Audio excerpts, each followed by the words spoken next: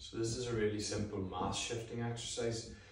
What I'm going to get you to do is, so we'll start with the belly button version, we'll call it. Place your hands on your belly button, and what I want you to do is be feet kind of hip width apart, and I want you just to shift your belly button sideways. So what that should do is stop you doing this pelvis hike and drop and shift the mass over onto the leg. And you want to just focus on getting that belly button to travel across on top of the leg. If you find that's challenging, do it in front of a mirror so you can see when you're trying to cheat by not moving the belly button. You should see that it can travel left and right. And it's just this idea of getting your pelvis to travel left and right to get the brain using both of those movements.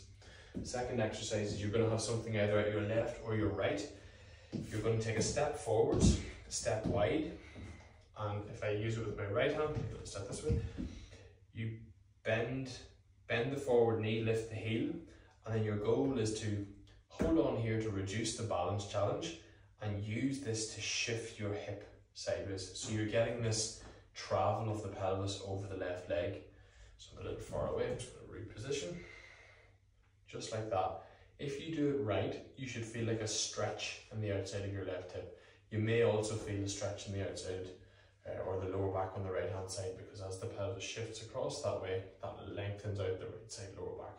Okay, so just spend a bit of time shifting across in both of those options.